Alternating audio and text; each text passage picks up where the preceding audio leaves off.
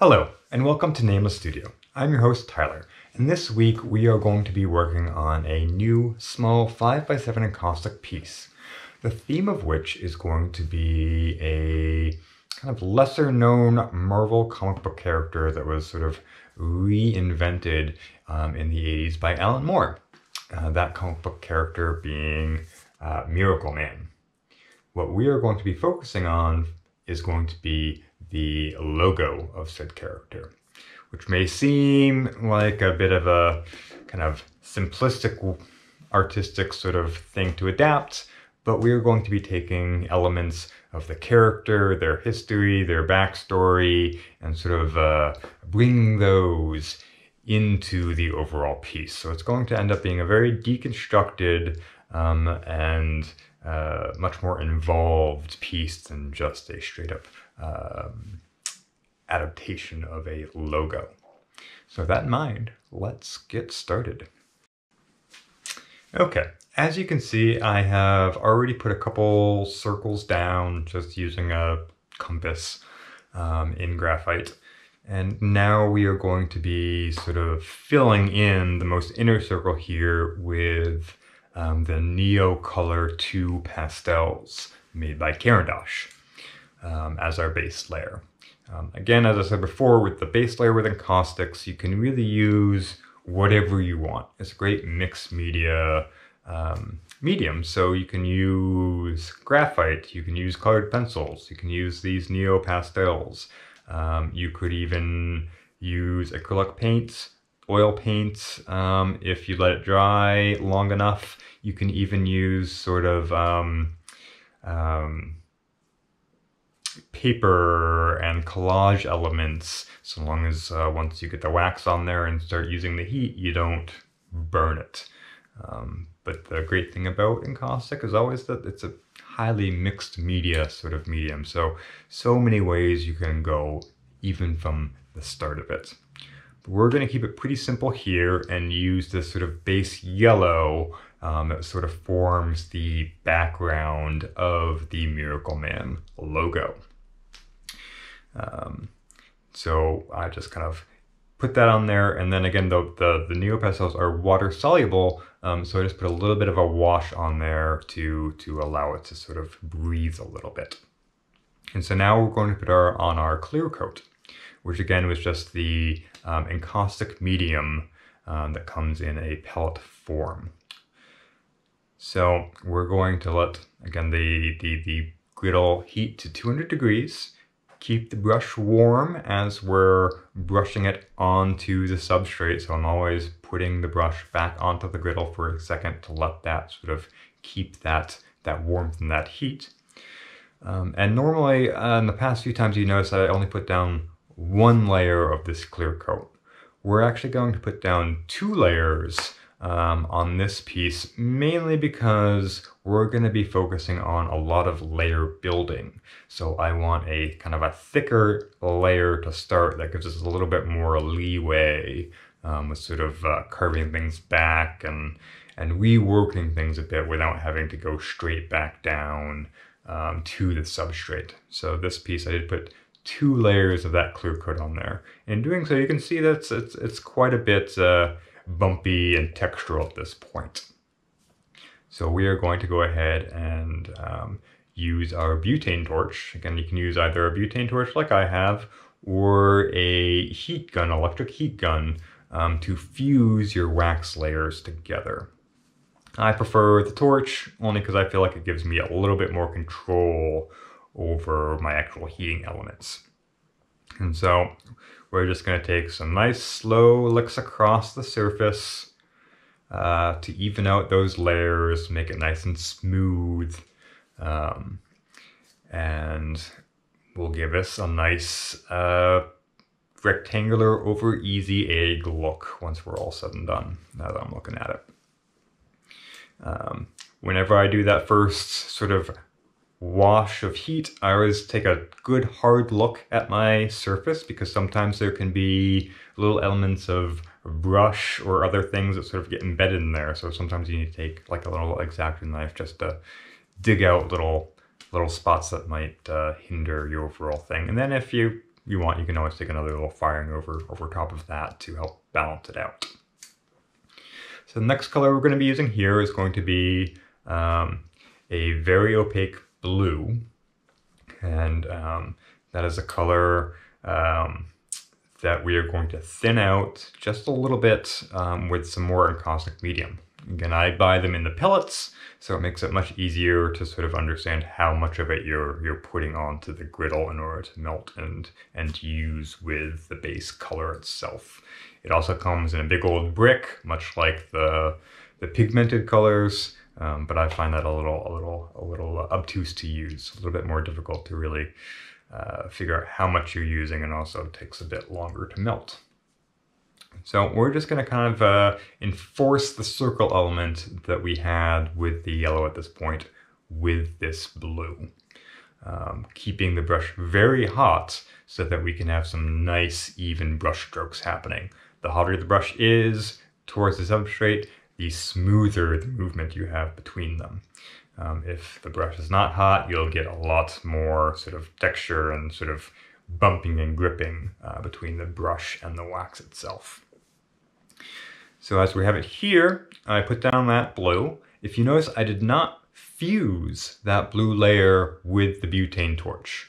I actually want this blue to be able to chip up pretty easily. So I did not fuse it whatsoever to the base coat that we had down before. Normally you would, just to create even just a little bit of a bond between the two. And down the road you'll see what sort of effects this will take once we really start playing with layers and which ones are adhering more than others. But for now, understand that I did not affix that blue layer whatsoever to the base layer. And now I'm just taking an X-Acto knife and kind of smoothing out some elements. There were some sort of build-up spots where the brush initially hit. That I just want to smooth out so that we have a more even surface between the next few things that we do. And I always like to let the substrate cool quite a bit before going out with the X-Acto knife. The cooler it is, the more it's going to sort of chip away, and I seem to have more control the cooler the piece is. The warmer it is, you can definitely slice through it like butter, but if you're looking to really just pick off a layer, like the blue layer here, I would recommend letting it really harden and cool off quite a bit. So now we're going to be taping off a bunch of elements. Skipped over that because you do not need to see me taping for a good portion of it. And now we're going to use our third color, and that being a brittle cadmium red. The red of the M's of the character's name. So we're going to thin it out just a little, but for the most part we want this color to be very opaque. It's going to create sort of the real draw point that we have going on here. And the tape itself will create a nice bond and separation between the waxes, so that once I peel it off, we will get a nice clean line where I'm painting over currently. It's not like that top layer is going to sort of break off with the tape. It actually creates quite a nice line there. So I thinned it out just a little bit to make coverage easier. If it's a little thinner, sometimes movement of the paint can be a little easier to push. So we always add just a little bit of that to enforce kind of the movement of the paint rather than just getting it short little strokes. Because sometimes it can be difficult to get nice movement with the encaustic medium. So we're just kind of filling in all the little nooks and crannies here, because we can always go back in with an X-Acto knife or something else to pull things away. So we want every little bit filled as we can. So now that we've filled the bit that we've taped, we are going to fuse it ever so slightly. I don't want it very fused, but I do want it to adhere just a little bit. So if you look just really quickly, going over it, and quite far away. I'm about a foot away with the torch at that point from the actual surface, just to kind of smooth over that top layer, get rid of any sort of texture that we have going on over the brush stroking to get it nice and even. But other than that, we don't want too much fusion between layers. Like I said, we want a lot of play between all the layers that we're going to be building on throughout this process. And at this point we're going over with just a little bit more Neo Pastel, and this one being kind of a darker blue, because we are going to be adding quite a few layers to this that are all going to interact a little differently. So adding just a little color to this layer will enforce just a little bit more texture once we start building on top of it. So we're just gonna take a brush to it and give them nice thin washes. Most of this is gonna be we're pulling it right back up, but we do want some elements that read as sort of deconstructed elements after we pull off the tape.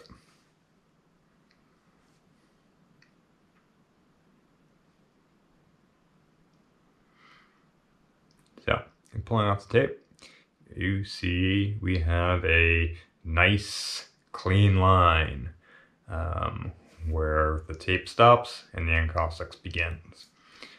So we're going to go ahead and pull off a good chunk of this tape and see what our result is. Alright, and so this is where we're going to end for today. As you can see from the thumbnail of this video, we still have a long way to go before this piece will be considered finished. So with that, I just want to take a moment to talk a little bit about layers. The couple layers that we currently have down, by the end of this, are going to be heavily obscured and erased. And that is the case for a lot, if not all art. There is going to be layers that as a finished and final product, you're not going to see whatsoever. But just because layers have either been erased or obscured or completely covered does not mean that they do not inform the finished piece, either visually or mentally with the artist as they are continuing to build to that final piece. And that is something to consider both in your art practice and in life. We all have many layers that we choose not to show the outside world, that we might even forgotten about ourselves, that they're even there. But they are, and they do inform the overall presentation that we give the world. So in these trying times, try and keep that in mind, both in life and in art. So with that, I've been Tyler with Nameless Studio. If you enjoyed this video, please give it a like and subscribe to see more like it. Until next time, be seeing you.